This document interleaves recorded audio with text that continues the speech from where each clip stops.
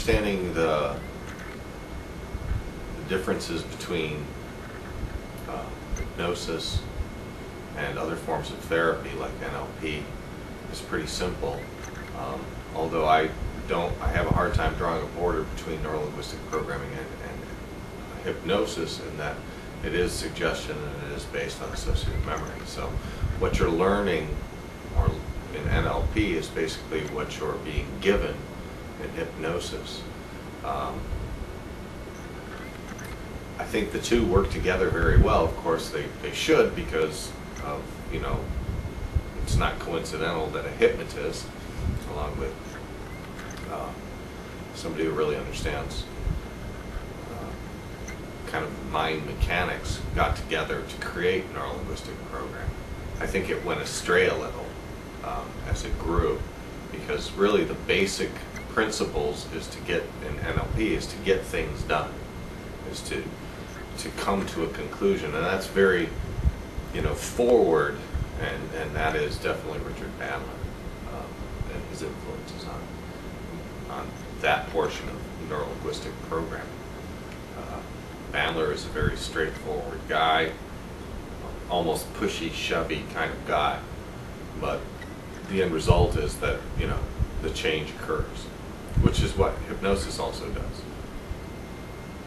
So when you combine the two, like I do in my sessions, where I do almost conversational hypnosis, or I do neuro-linguistic programming to begin the session, to kind of root out the way the person thinks about their problems, and I start to make a change while they're still in a conscious state, and then reinforce everything through hypnosis.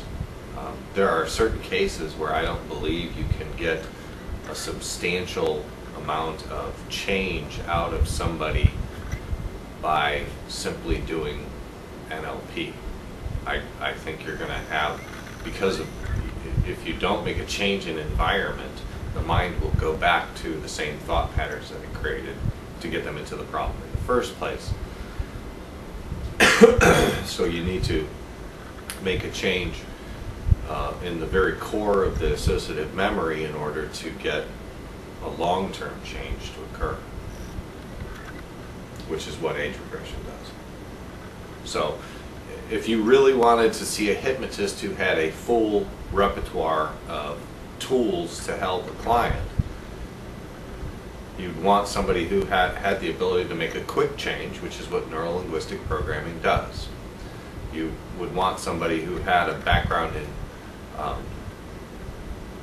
in being able to do direct suggestion hypnosis at a very high quality. Direct suggestion hypnosis can reinforce what the NLP does and really get it deeply into the subconscious mind so that it becomes an automatic reaction to environment.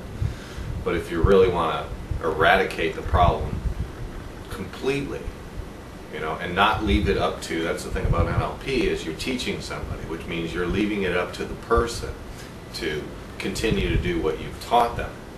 If you don't want to do that, if you want to really just say, it's my responsibility, I'm the therapist, then you need to do the age regression, because the age regression is going to revert the associative memory to a new style of cognitive thinking, so that they believe that the NLP will be their saving grace should they begin to bend back into the same direction that they were before they came in.